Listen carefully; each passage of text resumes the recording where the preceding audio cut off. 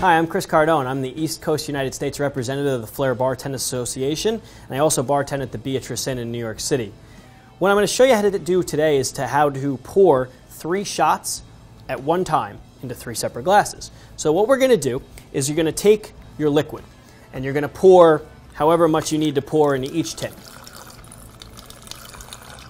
Once you have your liquid in your tins, then the most important part is the ice.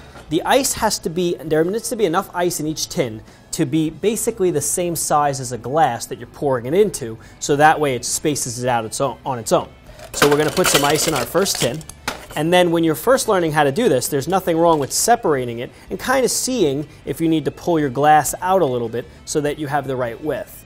Then you would add ice to your next tin, and again, see how it looks. If it looks good, you're good. If it doesn't look good, you can always add more ice so that it does look good.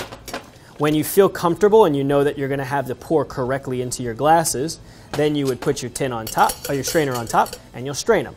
Obviously, in a real situation, I would shake these drinks as well, but for the purposes of right now, we don't need to. So we would take our tin, we'll take our strainer on top, and you're going to pour the first one just a little bit to get it started, and then you're going to kind of work the second one, and then you're going to work the third one, and that is how you pour with 3 tins at the same time into 3 separate glasses. And you could do this, you can make 10 of them if you'd like. You can just line them up. You just need enough ice and enough tins and a strainer on the top, and use a little bit of help maybe to hold them, but you can pour as many as you want, all straining out into them.